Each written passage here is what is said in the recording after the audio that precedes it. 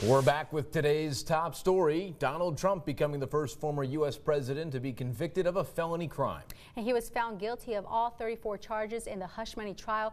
Washington correspondent Basil John is in New York City in front of the courthouse with more on this historic moment. History was made as Donald Trump was convicted by the New York jury for falsifying business records before the 2016 election. And this can't be allowed to happen to other presidents. It should never be allowed to happen. Former President Donald Trump says the fight isn't over after he was found guilty in the hush money trial. So we're going to be appealing this scam. Trump is now the first former U.S. president to be convicted of a crime and now faces a possible punishment of 4 years in prison.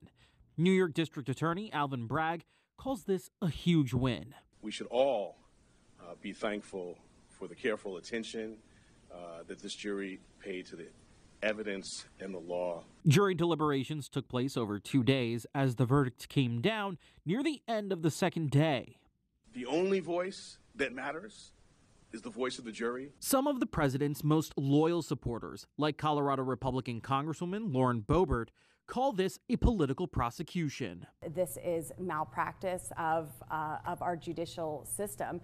But Victoria Nurse with Georgetown Law School says the jury did its job how it was supposed to. They actually did their homework. I mean, they asked for the replay of the testimony. I think they did their job.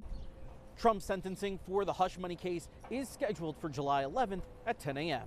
Reporting in New York City, I'm Basil John.